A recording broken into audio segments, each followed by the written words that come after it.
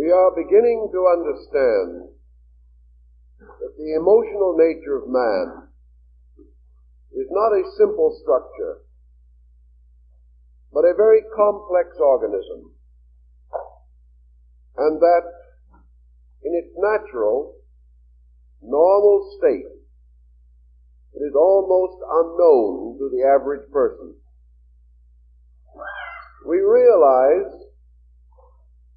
the training and discipline required to achieve bodily control, as in the case of the musician, or the dancer, or the vocalist. We also know that the mind must be educated in order that it may function adequately and be a useful servant to us in the advancement of our daily affairs.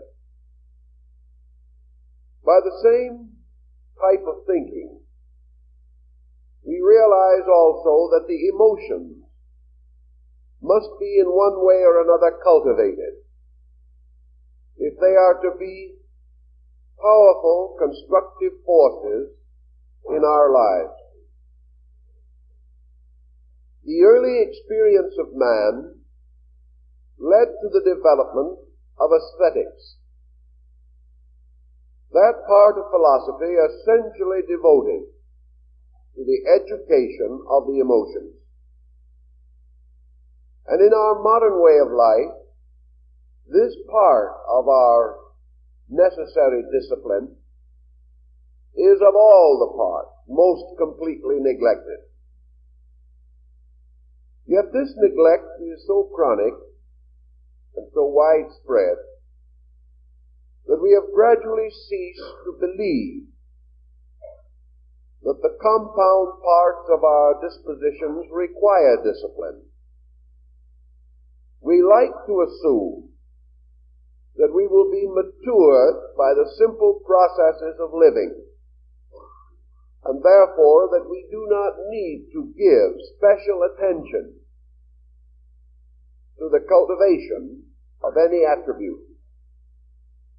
Actually, today, our compound nature is more confused than matured by the courses of action which most of us choose or are required to follow.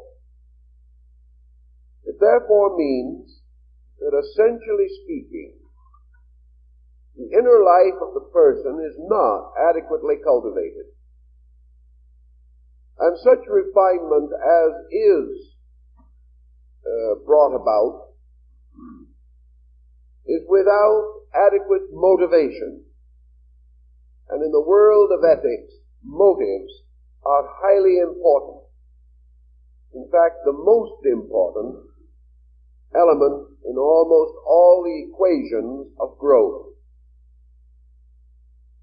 The individual, therefore, is apt to find his body rebellious, his emotions inconsistent, and his intellect opinionated.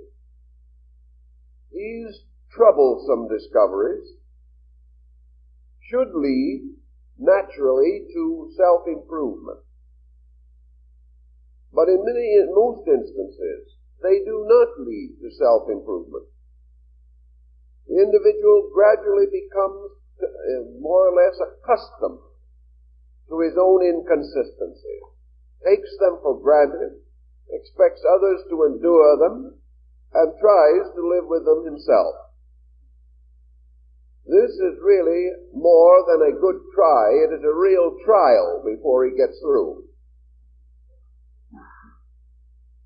It means that we have to, in some way, integrate and organize resources. Western thinking, which is more or less aggressive by basic concepts, encourages us, therefore, to browbeat ourselves into a state of grace. We are supposed to use whatever force or means may be necessary and practically, resolutely correct our own faults. This program has never been especially attractive with the majority of persons. Eastern philosophy recommends that we relax away from our intensity, and by so doing give normal function an opportunity to reveal itself. Most persons are afraid of normal function. They do not need to be. Nature is essentially a constructive instrument, and the individual who achieves a state of adjustment with nature is usually benefited and advanced by such an adjustment. To relax away from tensions, however, means that we must gradually shift our points of view, particularly our standard of values. Most of our troubles lie with our standards of value. And while these become the determining factors, our intensities continue to multiply and our difficulties increase. In human emotion, particularly in the field of human affections, standards of value must be envisioned, must be experienced or discovered or realized by the individual. Most of the emotional unhappiness through which we pass is a kind of discipline intended to reveal to us the immaturity of ourselves. If we would accept these lessons with a degree of personal recognition, much good would be accomplished. But usually difficulties lead rather to rebellion, discouragement, disillusionment, and a feeling of futility. Why we should feel this futility is difficult to understand, because most modern persons have been raised with a certain amount of educational background. They have learned from mathematics that 2 and 2 together will be 4. And the same in conduct, that certain causes must produce effects consistent with themselves. If we are dissatisfied with the effects, we should examine the causes. Yet to do this is a further humiliation. The individual does not like to recognize defects in himself. He feels in some way that they depreciate his net worth, that he will not be as well regarded by others, that his natural ego will be offended and disillusioned. How much more seriously, however, do we misrepresent ourselves and convey the sense of insecurity when we permit destructive patterns to dominate conduct until perhaps we are disgraced by our actions more than we would be disillusioned by self-analysis. Self-analysis, however, can go too far. It can be a tyrant, causing us to become more and more self-centered, which is certainly not the end of the program or work at hand. So there are many extremes and variations which we should avoid. There are many problems which we are not equipped to handle. But at the same time, there are things we can do which will enrich ourselves as persons. And this morning we want to study certain phases of the problem of human affections, and why it is that so many persons are miserable because of emotional attachments, or antipathies, nourished, sustained, and perpetuated under the broad term human love. Usually, when we try to understand something, we must first of all define terms in order that we may be thinking together, or that we will have a common point of view. But the term love is a very difficult one to define. Like most of the great total words which we use, its meaning is so great that it gradually becomes meaningless. We are no longer able to limit it or bring into our minds with the definition any useful correlatives, meanings which help us to understand or to visualize or to internally experience the significance of the words that we use. The term love is generally regarded as an intense affection. The individual, for some reason which he may or may not understand, is strongly drawn to other persons, or to things, or to conditions, and develops toward them an intense emotional reaction. Love, in the classical definition of the term, is an emotion of the soul. Therefore, its complete satisfaction and integration must take place upon the psychic level of the personality.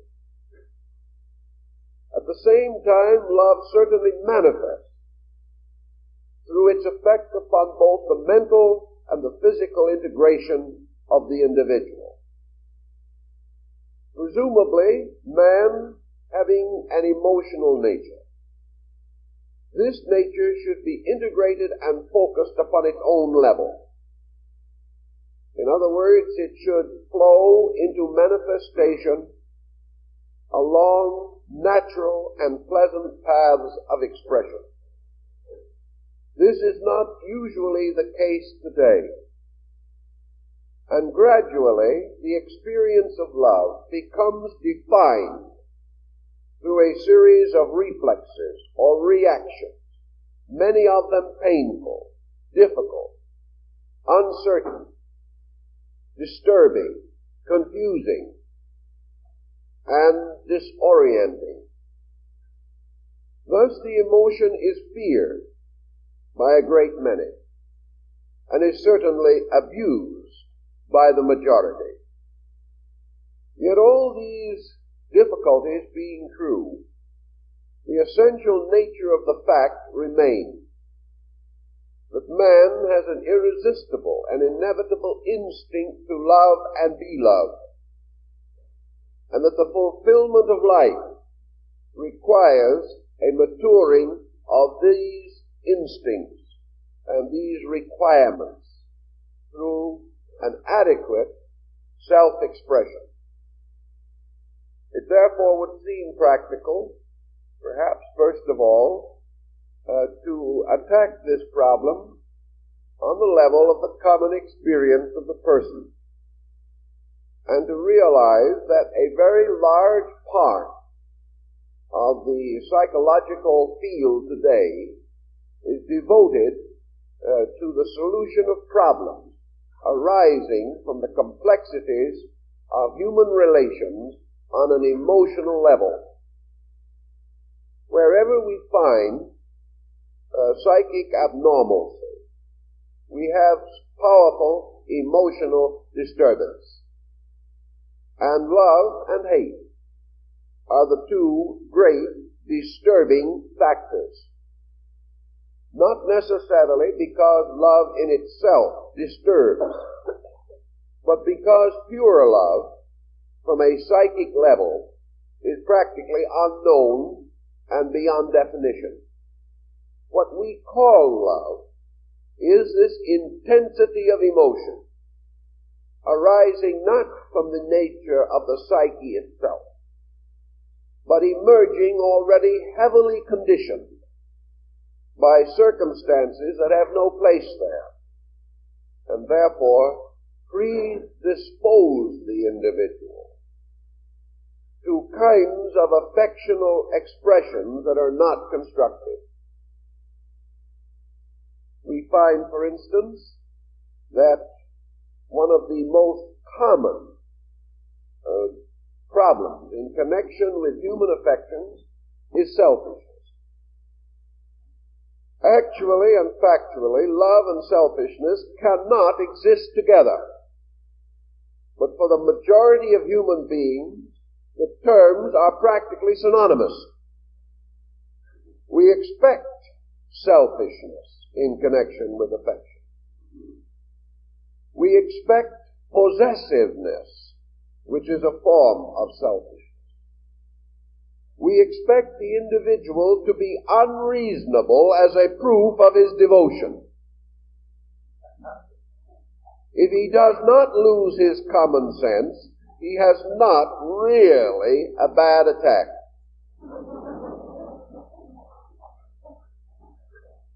Therefore, to us, the very symptoms of affection are symptoms of something else, masquerading under some form of emotional intensity. Selfishness is a form of egotism and always involves egocentricity in some of its manifestations. We therefore observe that in the practical field of human relationships, the individual is not moved to the simple expression of his emotions by completely honest and honorable intentions, but by intensities which are highly conditioned by other factors. Thus we have, besides the natural psychic flow of affection, involvements arising from the mind and involvements arising from the body. When either of these get too closely involved in the problem of love, something of importance is lost, and love becomes a servant of some other purpose of the personality. This causes the rise of ulterior motive. An ulterior motive is a wonderful and subtle thing, and is most present where least suspected.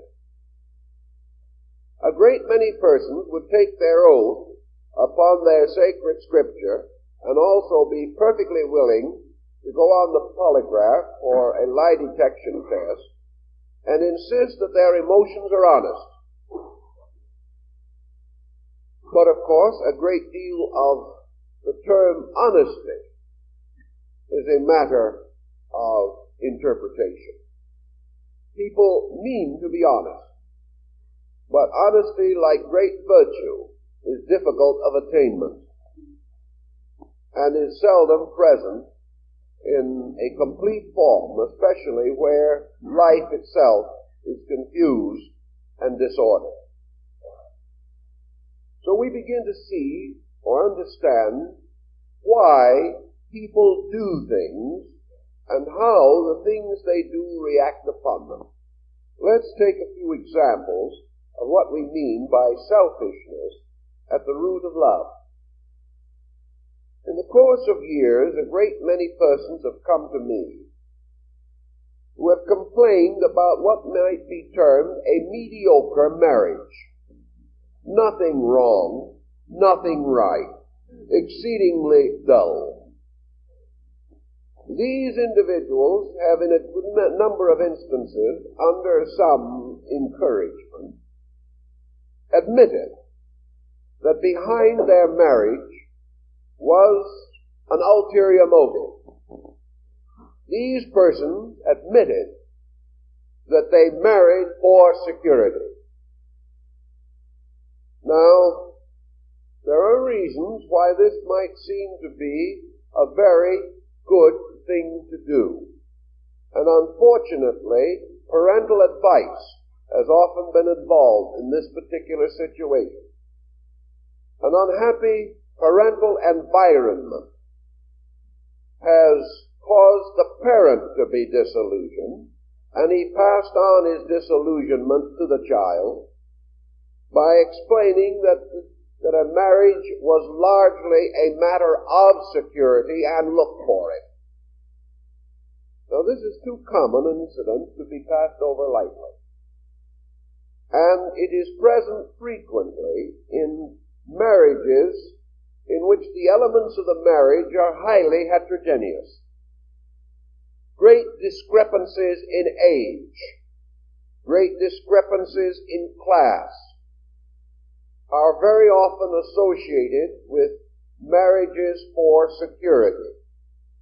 Now, in the course of time, this element in the pattern has gradually dropped out of sight. The person no longer remembers that that was the basic motivation, or if not basic, one of several vital considerations. This security was frequently attained and nothing else, which actually is perfectly good, honest circumstance. It's exactly what should have happened, but nobody liked it when it did. The individual who decides the direction of his conduct may find that he gets the things that he wants, only to discover that they no longer meet his needs. Another group of persons marry not perhaps so much from security, but because of a tremendous insecurity on an internal level. People have told me that they married because they just couldn't live alone any longer. Now there's a noble emotion.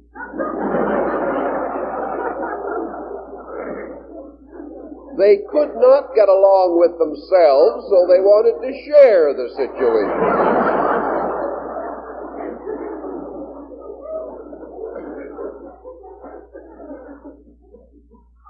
Now, it is true that the instinct is, as the good book tells us, that it is not good for man to live alone. But this in itself does not become a formula.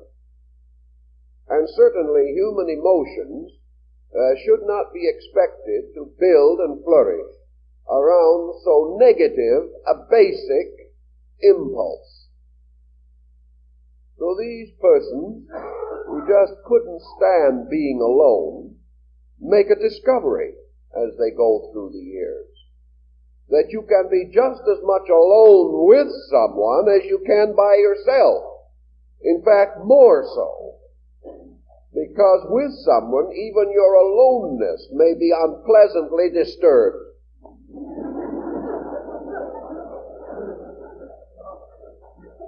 In this sense of the word, therefore, the individual who is moved to a positive action by a negative pressure is going to get into trouble.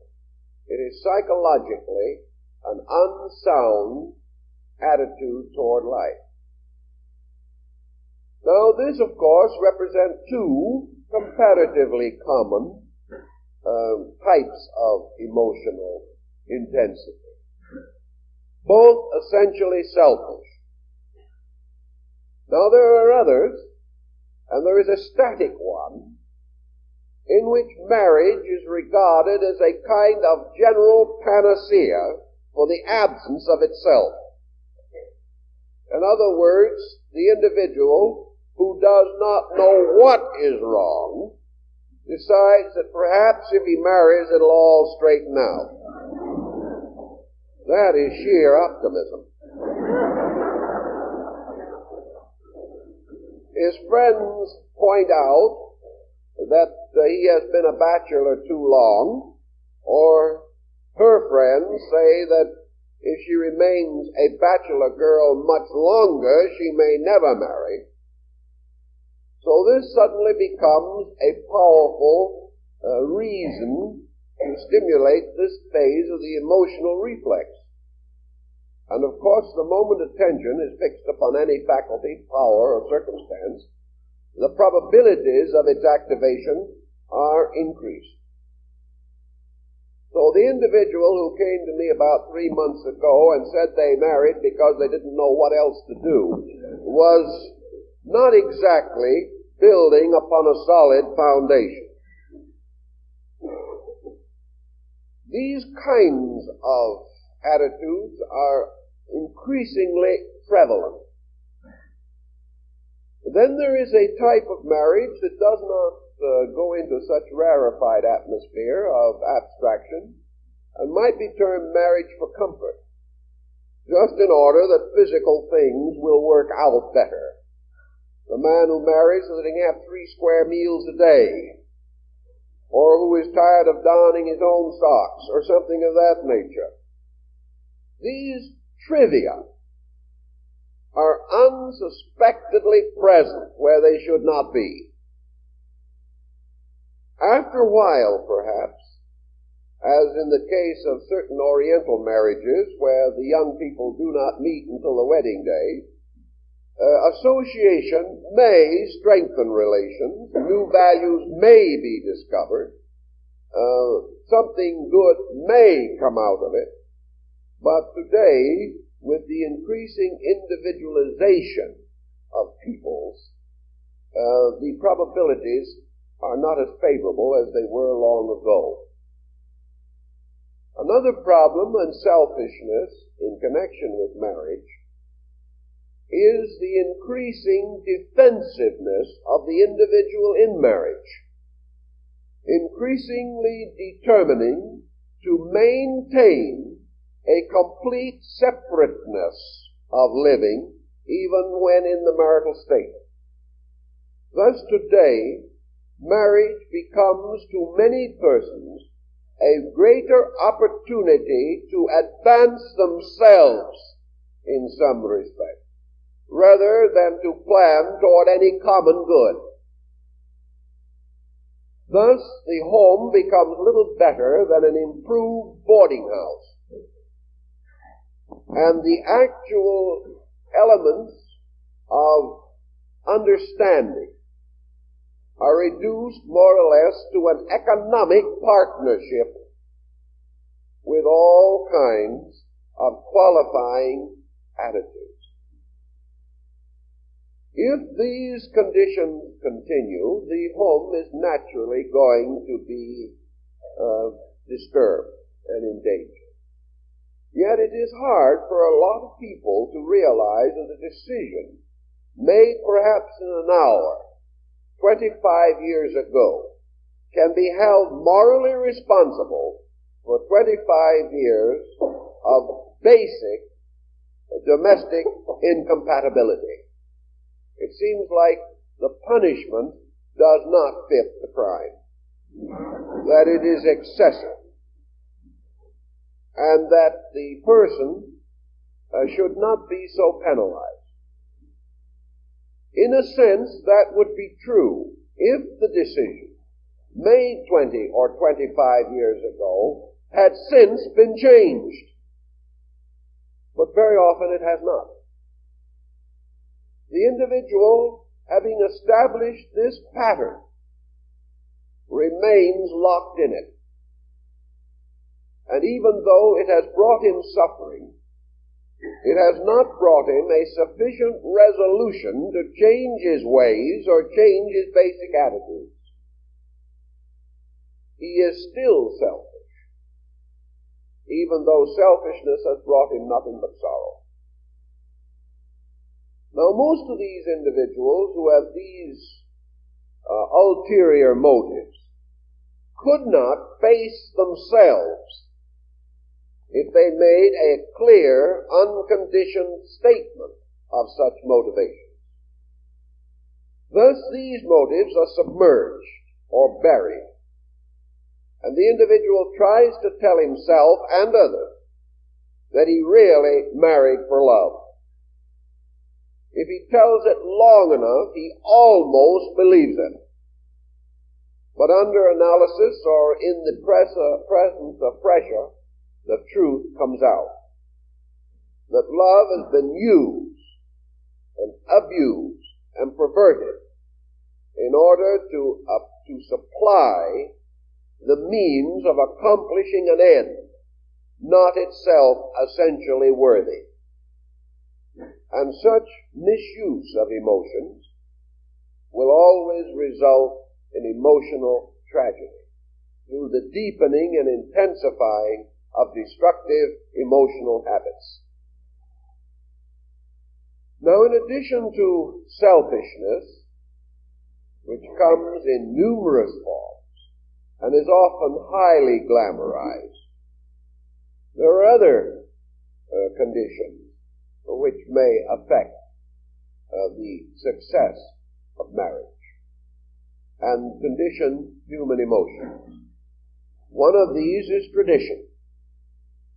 The traditional attitude toward things, or an acceptance of an authoritarian pattern to be imposed upon conduct. Thus, marriages today are sometimes overshadowed by the psychology of marriage of centuries gone by, and are thereby held in patterns which are not successful. Actually, we must learn sometime, some way, that true love is a releasing and not a controlling force. The proof of true love is that we desire the happiness of those that we do love. And we desire this happiness above all personal considerations. I tried to explain that situation once, and the individual I talked to said, well, if I do nothing but think about the happiness of others, who's going to worry about me? Who's going to care whether I'm happy or not? Well, that is the interesting phase of what might be termed the successful relation of human beings on the level of love. And that is that while we worry about other people's happiness, or put it first, if situations are reasonable, the other person is doing the same for us, so we are not left out in the cold. And where this reciprocity does not exist, then we have a situation that needs investigation. But one of the reasons why other people are not as eager to regard us with affection as we would desire may well be that we are taking such good care of ourselves from that level that there is really no need for any assistance. The individual finds the greater happiness and the greater security in the power to express toward the object of affection. And where this object of affection is closed, is all wound up in itself, is apparently completely self-sufficient in its own internal emotions, there is not very much opportunity for exchange and not much inducement to unselfishness. Thus we may have definitely reasoned that the natural desire of affection is to serve that which it loves. And if there is nothing, in no way in which such service can reasonably be rendered, then we have another kind of frustration, one that is too frequent and too common at the present time. Yet for the most part, we are not burdened in clinical research with unselfish persons who have been completely blocked in their effort to help others. So we now have to begin by a little study of unselfishness in this sense, namely that we wish the happiness of others. Oh, I think we all do in a general way, except that when it interferes with our own, we kind of draw back and take an attitude of reservation on the subject. We want everyone to be happy as long as their happiness agrees with us. And very often in emotional relationships, we feel that the legal and social obligations and privileges of these relationships include the right to cause other persons or to force other persons to do the things that we demand of them in the name of happiness. The attitude that if other persons would do what we want them to, they would be happy is one of the biggest mistakes in history. Yet it is very common for the individual, naturally rather egotistic and not particularly happy himself, to know just how the other person can find the fulfillment of his soul's and heart's desire. So happiness, although we are seeking to bestow it, will not result while we are not in a position to administer even our own unselfishness intelligently. Nearly always in human relationships, two persons settle down together in life with the secret subjective determination to reform each other. Sometimes you wonder how they ever got together in the first place if each one was in such desperate need of reformation. You'd have thought they would have run in opposite directions immediately. So we feel that the greatest good we can do for anyone is to change them. And the second greatest good is to make sure that they do not change us. Now this locking can become rather brutal. Yet it will always be under the most benevolent terms and descriptions. All we are doing is what is the greatest good. We are actually suffering, laboring, striving, like Atlas trying to hold up the whole universe in a desperate effort to help this other person to be happy. And the other person is just a plain, unmitigated ingrate, not recognizing the fact that we have given the best years of our lives to an effort we should never have made in the first place.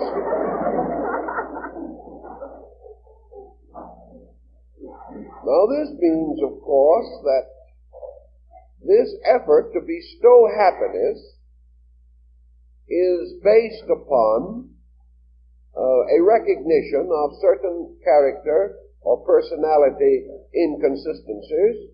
We do not mean the reformation of a criminal character or something of that nature, but in the simple human relations of life.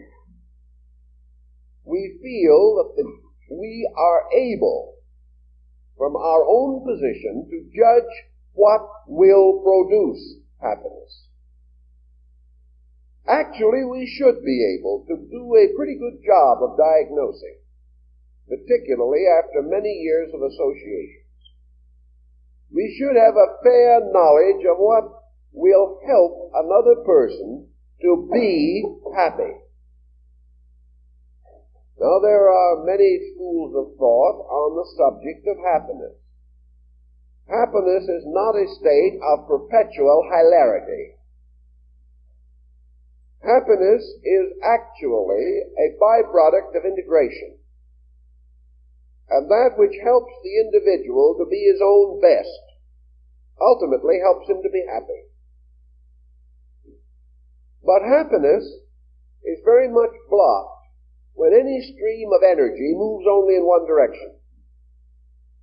So we have these two contendants in the corners of the ring, waiting for the referee's signal in an effort to do 10 rounds on making each other happy.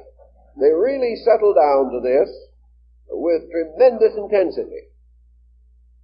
And as life is nearly always polarized, in each of these combinations there will be a static and a dynamic factor. One person will be the more aggressive of the two. And at some stage in this conflict, one will arise as dominant, and the other will take a subdominant position. Now this seems to be a desirable state, because if we can reach the point where we have overcome the resistance of the other individual, and our opinions, our attitudes, our advice, our suggestions, and our recommendations are almost immediately accepted, and we've really got this plastic material where we can mold it just the way we want to, we have achieved one of the most brilliant defeats in history. And after this has been accomplished for a time, a new emotion creeps in. We become utterly bored, because all of the challenge is taken out of life. When one individual dominates another completely, either mediocrity of relation or a broken home is inevitable. There's nothing left. So the dominant individual continues to send a tremendous amount of psychic energy in the direction of the dominated one. And this flow of energy continues to cause the dominated person to become weaker.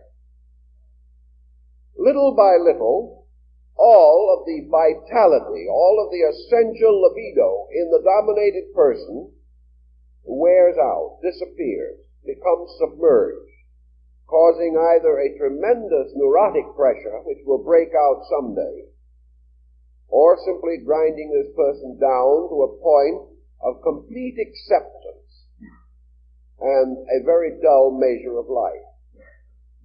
So love tells us, when we think about it seriously, that there is nothing more fatal than the constant motion of it without discipline in any direction.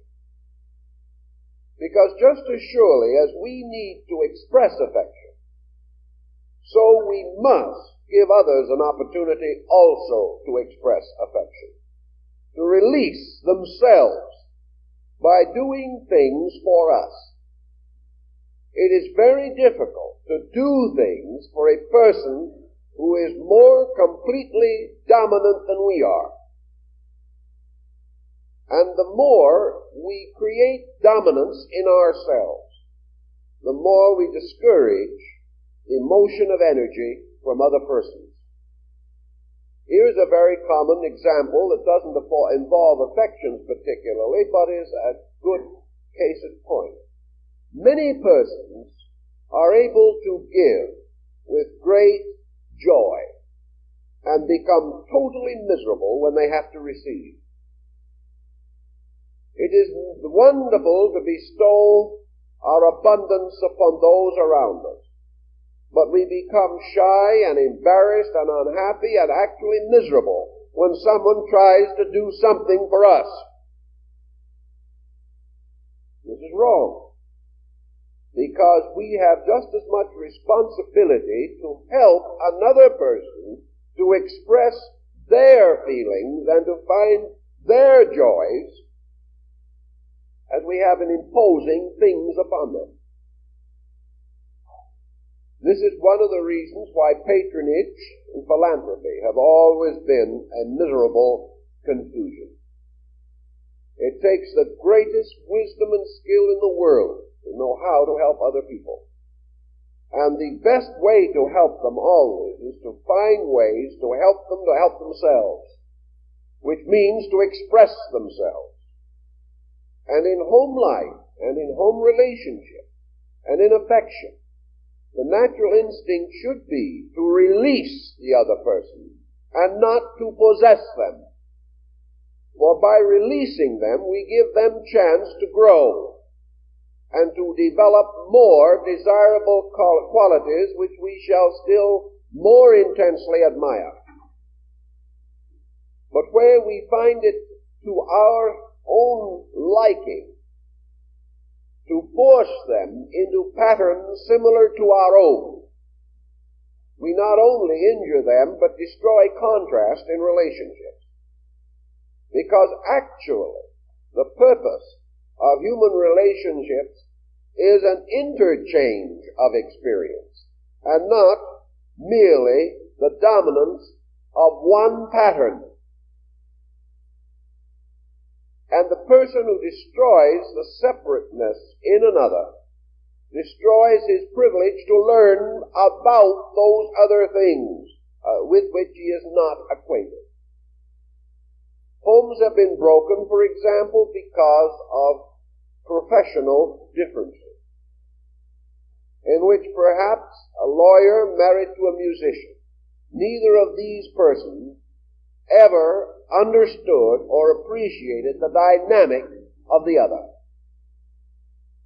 Instead of wishing to understand this dynamic, each one wanted to prevent the other person from continuing their career, because this career was the thing that seemed to stand between them. Actually, it was not the career that stood between them. It was the negative attitude of each person to the achievements and the field of activity which have been dominated or developed by the other. Actually, the lawyer could have become an infinitely better person had he taken an interest in music and had found a powerful link with what was to him an unknown world. So, because of the great desire to be comfortable, the tremendous disinclination to exert oneself, the individual attempted to block the challenge by preventing its continuance. All this done under some subtle pretext of affection, but actually a simple statement of personal selfishness. In the Oriental philosophy, the problem of love was probably analyzed more systematically than by any Western scholar or Western school. And these ancient philosophers and mystics came to the conclusion that what we call emotion, primarily and basically, is man's instinct to share in a common spiritual experience. In other words, it is escape from a strange kind of subjective isolation. Not loneliness upon the personal level, but the individual's instinctive and inevitable realization that he is isolated by his own consciousness. That no matter what he does or how hard he tries, he can never actually share the consciousness of anything else. The only solution to the Easterner was the gradual and inevitable disciplining of the being, until in some remote era yet to come, man might presumably attain a universal consciousness. But here and now, he is separate from the ability to know any life except his own life.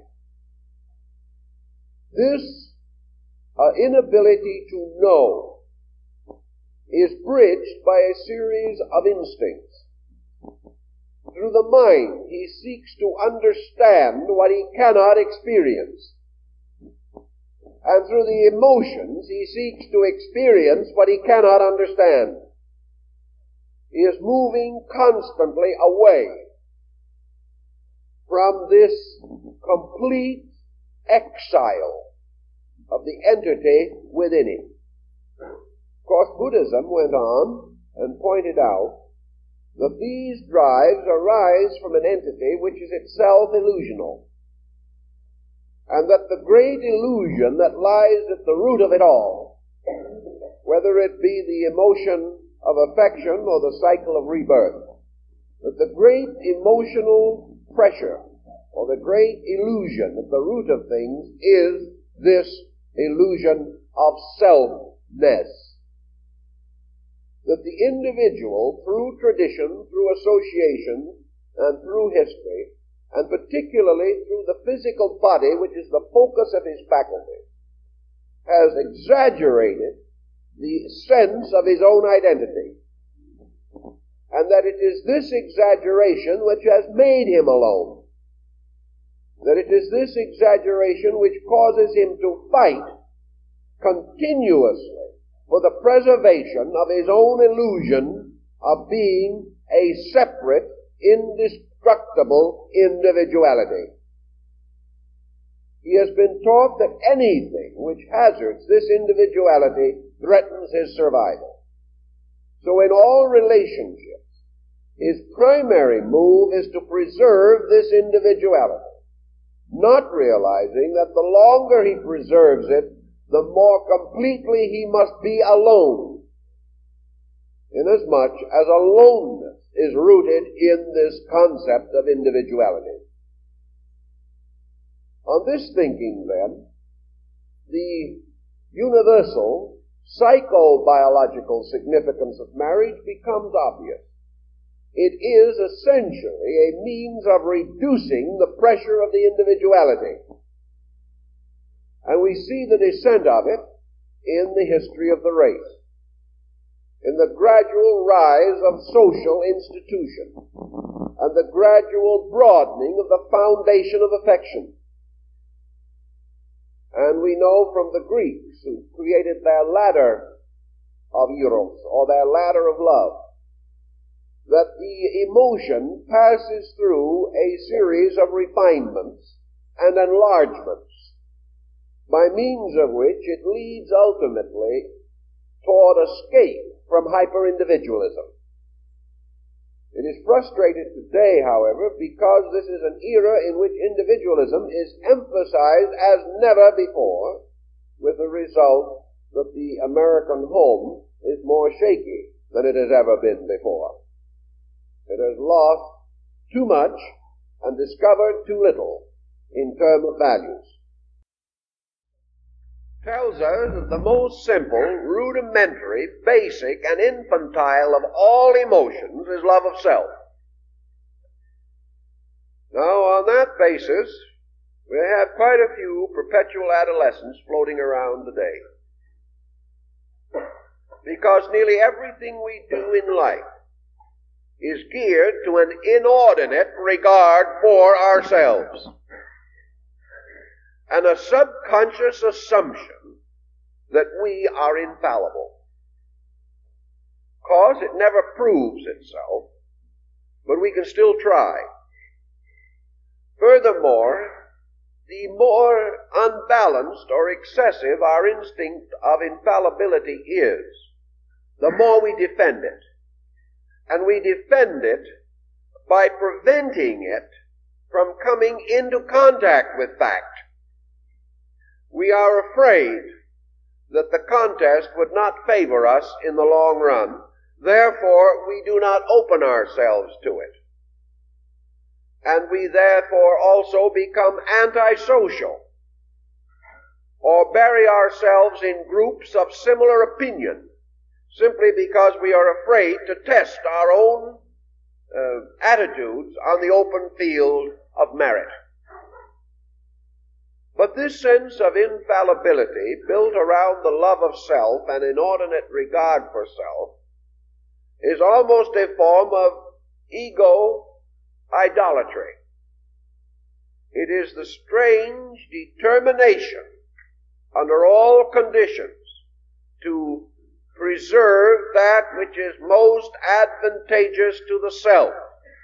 And each individual defines the word advantageous according to his own conclusions at the moment. With this attitude, we realize that man has reached the circumference of the cycle of diversity. Because when each individual is completely separate, and each is completely superior to all others, we have come to the most adequate definition of confusion. There is no order and no arrangement in such a pattern. But even modern philosophies have been built upon this concept. Yet in man's natural experience in nature, we find the gradual emergence from ancient times of the family, which was the smallest and most basic social unit. The family became acceptable because of the rise of the possessive instinct, and the individual gradually included within himself, or as part of himself, certain others, bound to him by ties of blood or marriage. They were his. They became part of the inner circle of his own infallibility. Because they were his, they were like himself. And because they were his, he was justified in defending, protecting, and advancing them, not for their own sake, but because they were his. And that little habit, which belongs to about the 2-year-old in cosmic evolution, is still rather prevalent among those who would certainly not like to be regarded as primitive. But it is still there. The primitive instinct to find gratification or satisfaction for self by adorning or enriching or ennobling those which are of our own kind as against all the others. Out of this also emerged another kind of inclusiveness, and that was the inclusiveness of the tribe.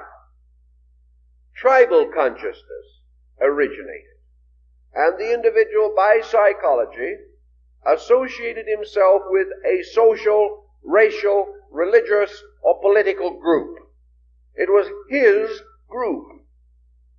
Therefore, toward that group, he had a certain pride, not because the group was better, but because the group was his. And he became quite patriotic in the defense of his group. He might die for it. He might give all his life to the service of it, because it was his. And if he was sufficiently philanthropic in the support of his group, he was regarded as a great lover of that group, a great admirer of it, a champion of it.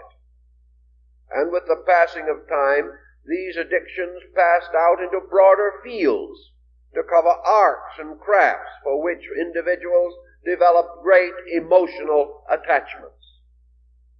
Later came from the tribe the greater conglomerate, the nation, in which the individual began to feel that within himself or within his own psychic life was the power to include all held together by some large pattern of allegiances. And he began to consider himself as belonging to a large group, his group, a group wonderfully better because it was his, and perhaps subconsciously because he was one of them. It was a better group because it was his. And so his possessiveness continued to increase and to expand, bringing with it, however, a certain subtle enlargement of his recognition of things acceptable to himself. Finally, perhaps a great motion like a world religion united many races and nations under another common allegiance. These persons were right because they were like himself. They agreed with what he agreed with. And thus he began to owe them a certain loyalty, because together they must protect what he believed. So on the sense of this self-righteousness and self-inevitability, cultures and civilizations were built up. Yet through all of these, there were also certain refinements. Prejudices had to be overcome. Differences had to be reconciled or ignored. And little by little, the individual, accepting ever greater collectives within his own consciousness, had to recognize the dawning factor of individuality within unity.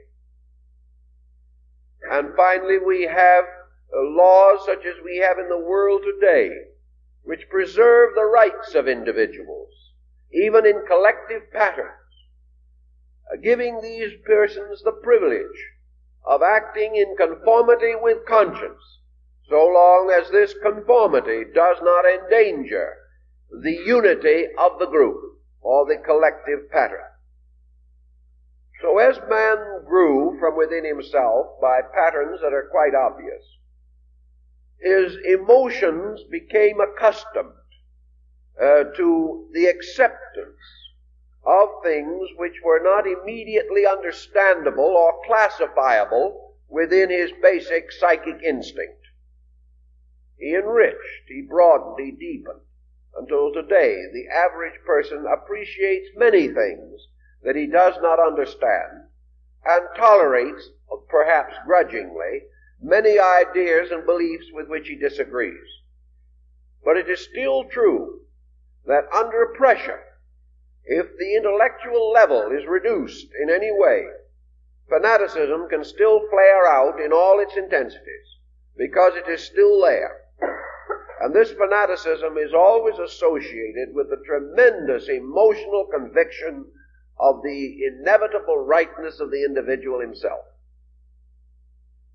In these things, then, the human emotions are long and old and wise in their development.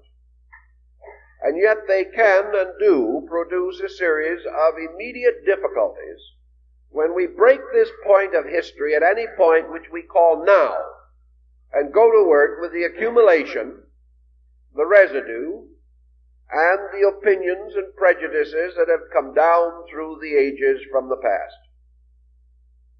In the Greek ladder, then, of emotion, the love of self was, of course, the basis. It was the complete dedication of the individual to the survival of his own composite. He could bear no one and nothing that differed from him, because everything that differed attacked him. And on various levels, because if it attacked him in terms of theology, it was heresy and might lead to the most terrible and painful consequences. As the time went on, this basic emotion of love of self finally evolved itself into its most primary duality, and that was the psychic attraction of male and female, and the rise of the family, in which a number of emotions began to develop and integrate together. There was not only in this level love of man and woman, but there was love of parent and child, and also love of child and parent. And again, an overtone, an emotional devotion or patriotism to the protection of the home as a psychic entity. Thus, these emotions began to expand in the laboratory of relationships. And by degrees, the equilateral triangle in these relationships was established. And the Greeks recognized these relationships as composed of three radiating areas. And that these three radiating areas, each radiating to the other points of the same triangle, resulted in an equilibrium in which balance was preserved only because each of the persons preserved and protected the essential principle of home or family. Thus, the success of emotion depended upon it being administrated from a level above itself. As long as the individual thought only of himself, the home was at best a hypothetical unit. But when he thought of the home first, as a kind of sacred need or institution, then he was able to administer the individual elements of the pattern more successfully. Thus he had to have a vision above the level of his conduct in each instance, and the vision of the importance, perhaps originally established by religious tradition, that the home must be defended, must be preserved, must be protected, and caused to flourish, and that the home in turn became the theater for the growth and expression and experience of the child, caused the two parents, in the name of home and of the child, to be unselfish. And this was one of the first instincts in which the person found the fulfillment of love through self-forgetfulness, and in the recognition of the need of the lesser, the child, and in the need or in the sublimity of the greater, the concept of home itself. We had some new allegiances set into the emotional activity of the human being. These allegiances led to self-sacrifice. And self-sacrifice for a worthy cause or a worthy purpose was slowly revealed to be one of the most successful practices in the universe. This in turn ennobled the individual. Self-sacrifice requires discipline, and discipline will never be imposed without purpose. So ideals discipline conduct, needs discipline action, and the enlarging family disciplined the parents in the budgeting of their means and in the fact that they were no longer free and without care or burden. So burden of a proper nature, properly accepted, became indicative of growth, because by burden the individual was inspired to exert his own will, increase his own powers, develop his own resources in order that he might meet the rising tide of responsibility. Gradually he found that this, like work, became a saving grace. He found that to the degree that he could unite, that he could bind these other free factors together, he became an integrated human being. Social consciousness became important to him. And through this social consciousness, he began to find an escape from his own ego, from the relentless and ruthless pressure of hyper-individualism. As time went on, these emotions gradually increased and enlarged. And probably in primitive tribal life, the next great enlargement was through religion. Religion was to the primitive man merely an extension of the concept of home. We still refer to heaven as our heavenly home. We refer to God as Father.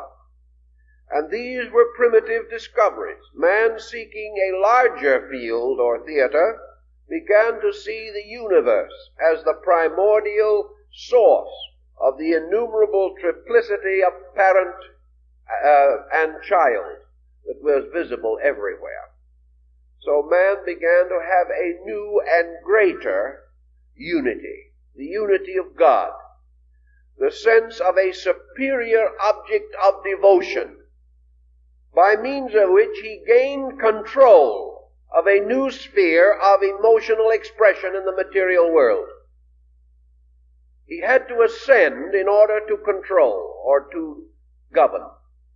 He ascended to family and escaped the individual. He ascended to God and escape the boundaries of family, of race, of nation, of tribe, and of clan. So that he had a new point of elevation, a new and larger medium of interpretation and discrimination. So that gradually he began to recognize the importance of others of the same belief, of the same faith. He began to see larger fields of self-forgetfulness. He could serve not only his human friend or his family, but he could also serve his God. And he learned that he served his God by serving others. And he got a new and moral justification for unselfishness. Nature was instinctively trying to break down selfishness, which is isolation. As a result of these changes, we find the love of God emerging as a tremendous factor. Now, strangely enough, the love of God resulted in another emotion that was very important. And that was friendship, which is the natural love of one human being for another, where there are no arbitrary ties or no form of bondage, a spontaneous attachment due to similarities of interest or similarities of intent in life. Thus, the individual can be unselfish to his friend.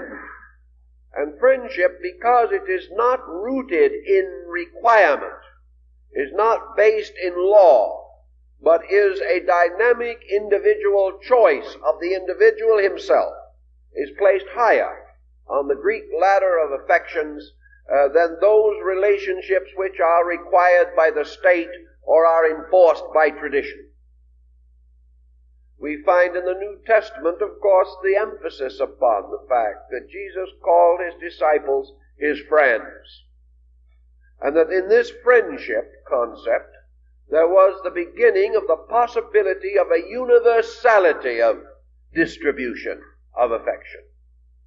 A universality, however, which did not mean a scattering, but a constantly increasing opportunity to release, and thus to escape from the intense personal restrictions which we place upon ourselves. If, therefore, we are thinking in terms of modern human affections as they are in this world today, we realize the great importance of love as a means of helping the person to free himself from the limitations of his own sense of self-identity. Not always self-importance, but self-identity. And we also know, as the Persian and the mystics of the Near East so well understood, that love is something which can never be taken for granted and can never be allowed merely to continue or to drift along without that attentiveness and care with which all things in life must be nourished and supervised if we wish them to produce their greatest harvests of good. It is therefore very essential that in our affections we use certain basic discrimination and certain basic philosophical and religious rules and principles in order that we may not only gain the satisfaction of loving, but may also gain the great and deep satisfaction of being loved. There is always a saying that has been quite old, that in order to have a friend, you must be a friend. And this is true, that also on the term of love. For in order to be loved, the individual must be lovable. Now, many allegiances can be formed in life which might cause us to feel that the improvement of ourselves, for instance, is not essential to a happy marital relation. But if we go into the problem more carefully, we will realize that it is vitally important, perhaps more important than any other equation that can occur. The individual who does not possess within himself those attributes of character which naturally, normally, and instinctively attract affection cannot successfully demand affection. Affection is not a duty. It is not the duty of the child to love the parent unless that parent is lovable. It may be the duty of the child to obey, to respect, and to keep certain social patterns.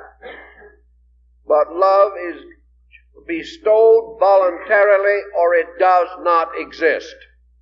You cannot force it. And the reason why we naturally respect, admire, and love people is because they possess attributes and qualities and temperaments and dispositions which are essentially fine.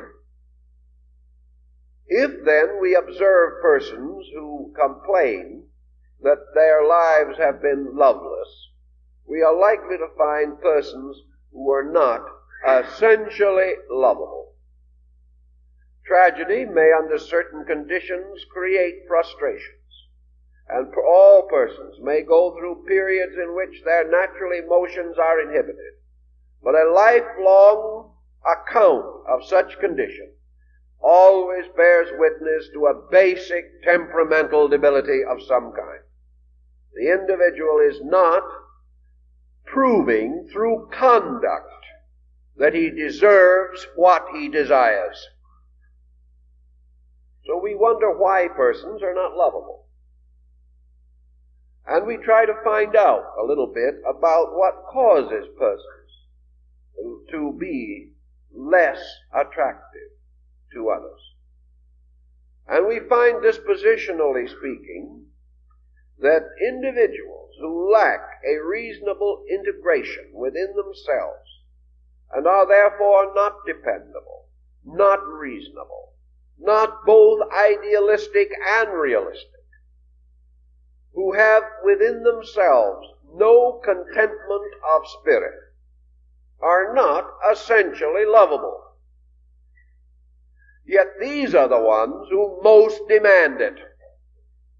And they most demand it because they are most uncomfortable. So the more woebegone the person is in his own life, the more desperately he seeks escape. And where he is inhibited and frustrated in his own self-expression, he demands and requires and frequently makes a very heavy burden out of attempting to almost legislate the affections of those around him. Also, we observe from a long historical survey that everyone who is loved is not perfect. Let us get out of that problem also before it takes the proportion of appearing as though only the sanctified can be the objects of devotion. It is not true at all. In the first place, the average person who loves is not sufficiently integrated on his own level of criticism to recognize perfection if he saw it, and he does not demand it. What he generally demands from anyone with whom he expects to build a life or to have an association is a certain natural integration of being, a reasonable amount of poise, a cheerful disposition, a pleasant manner, a neat appearance, and a meeting upon some level of internal understanding. He doesn't demand perfection, no one does. And the person does, however, demand some point of contact. Now let's take just such a simple little point as a cheerful disposition. Now it would seem that this could be cultivated in some way. Yet under pressure, it is one of the first things that disintegrates. And you would be surprised how many persons, from either their philosophies of living or their lack of such philosophies, are not naturally cheerful people. What they are people who want someone else to cheer them up. So they go around trying to find someone who will, in one way or another, take away their gloom. This is wrong, but common, and quite understandable. Also, the natural capacity to be loved is, of course, one of the great secrets of drawing affection. The individual who simply loves to be loved, wants to be, needs to be, and knows it, will seldom go without affection. If this instinct is sufficiently strong to cause them to make a reasonable personality adjustment. But to be loved simply because we want to be loved and not because we have any attributes worthy of it, will generally go a little bit begging in this world of ours. Then in the opportunities of life, we know that the human being is seeking some kind of completeness. He is seeking a kind of integration by means of which the three parts of his own nature can be brought into harmony. And that is his mental, emotional, and physical lives. Through the material structure of work, through his business and his home, through the social relationships on the objective level, through the responsibilities, duties, burdens, and crises of physical living, the individual is gradually being taught to discipline what might be termed his material nature, or his physical integration of faculties. In the development of his interests, his activities, and in the advancement of his professions and arts, the individual is also gradually taught to discriminate and develop his intellectual potentials. He is gradually helped to a level of mental sharing with those around him, and enriches and increases and broadens and deepens his reflective powers. Through his emotions, the individual also must gain an adjustment which makes life purposeful, useful, and meaningful. And it is in his emotions that these ulterior motives cause him the greatest amount of trouble. Because if his ulterior motives are physically expressed, he is probably going to commit a crime. If they are mentally expressed, he is probably going to get himself into serious difficulties. But if they are emotionally expressed, they simply leave him unadjusted, with very often no penalties exacted that are tangible or understandable to him.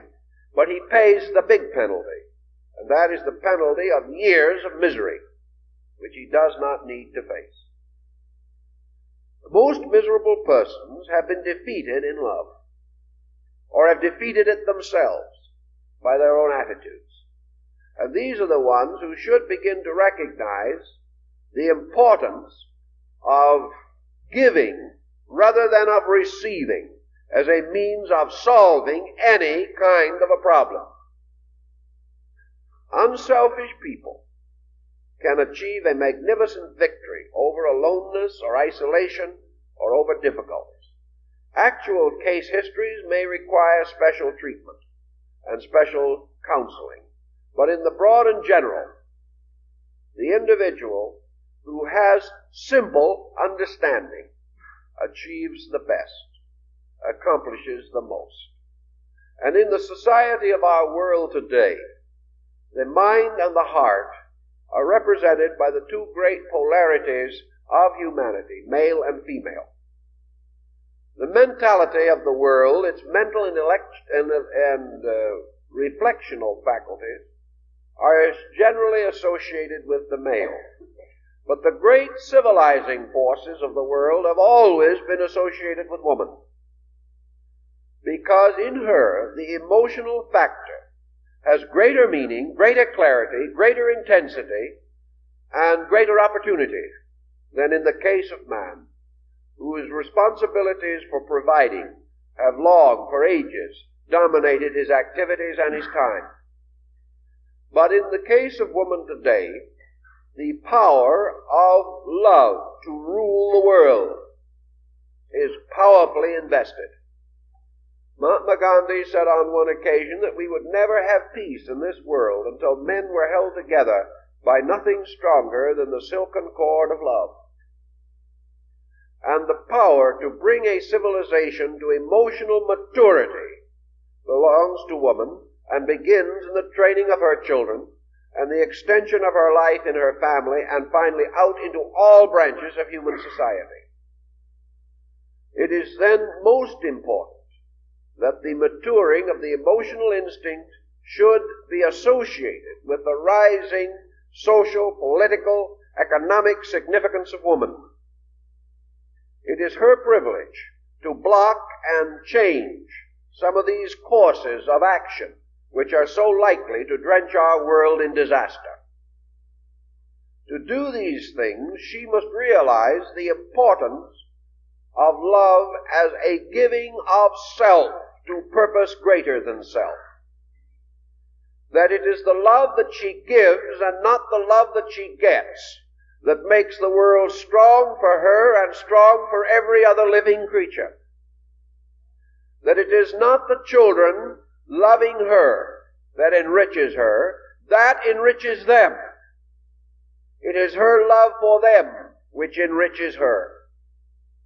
It is the action which enriches, and not the reward of the action. And as rapidly as the human being realizes that it is not what he gets for what he does, but the dynamic of doing it that makes him grow.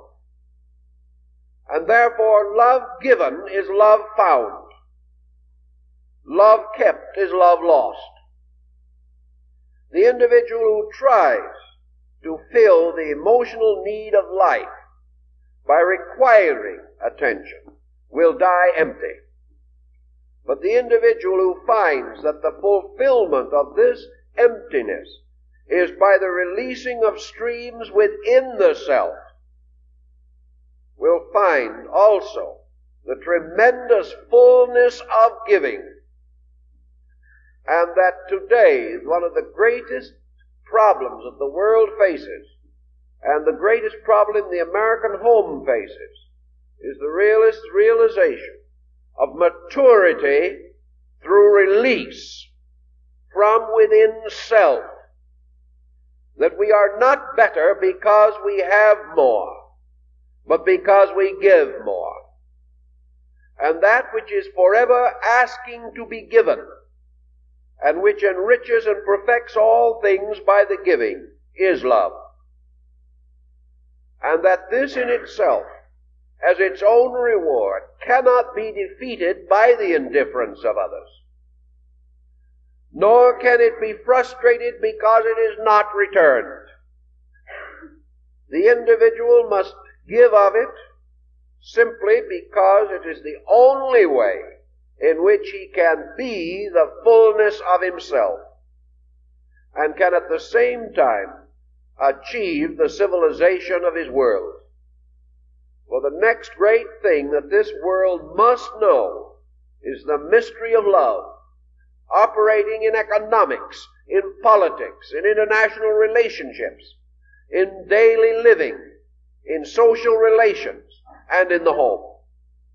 And the great opportunity of bringing this about is strongly presented to the American woman, who wants to make her contribution to society greater and richer, but who has not yet, for the most part, realized that her happiness is not in her security, or in her possessions, or in her ability to influence some man, or her ability to dominate. Her tremendous strength lies in her ability to give and thereby grow, and through the expression of love released undemandingly, without reward or expectation of return, simply the tremendous experience of loving, by means of which, incidentally, she becomes lovable. These things will strengthen homes, strengthen society, make a better world to live in, and will probably help you over till next week. Now, I'd like to make a couple of announcements that are rather pressing. We hope you will be interested in them. This afternoon, at our headquarters, there will be open house. We hope everyone who can will come. Bring your friends with you. We will have exhibits in the library, and we will have refreshments. And we'll be most happy to see you anytime between 2 and 4:30. Become better acquainted with what we are trying to do. It will help you to perhaps tell your friends a little more about it, and all that type of thing. I'd like to also announce that the spring issue of Horizon is on the table this morning. Due to the sudden interest in the field of reincarnation and the recent disturbances in that field, which threaten to increase ad nauseum, I have held the article which I intended to publish in order that we might make it a more comprehensive summary. So it will be held over until the next issue. It would seem better to watch developments a little longer and see if we could perhaps make a more telling contribution in this department. So we ask your patience and indulgence on that one article. I think you will find, however, many items of interest in the magazine which will more than justify your subscribing to it after you have maybe secured a sample copy. Next Sunday morning we have chosen a subject which perhaps is a little different from our usual run, and certainly a departure from the traditional concepts that we have of Freudian psychoanalysis. We're going to take the book and review it and study it. Sigmund Freud's book, Moses and Monotheism. The effect of the life of Moses upon the religion of the Jews and of Christianity, and also a psychological study of Moses and the circumstances which lead in world affairs to the establishment of a new religious dispensation. Why we have new religions, how they come about, and their impact upon world culture in general. I think it is a fortunate subject, and we hope that you will enjoy it. On the book table this morning we have a number of used books for your consideration. We hope you will find something interesting, and we hope that you will all this week make a serious effort to see how far and how deeply you can penetrate into some simple problem of your living by turning toward things and persons this simple desire to do them good or to do them well, recognizing that the love of work makes us do it well instinctively and thus be normal, and that love of persons cause us to serve those persons well and naturally, and thus grow, unfold, deepen, and mature as we were intended to do. And thank you very much.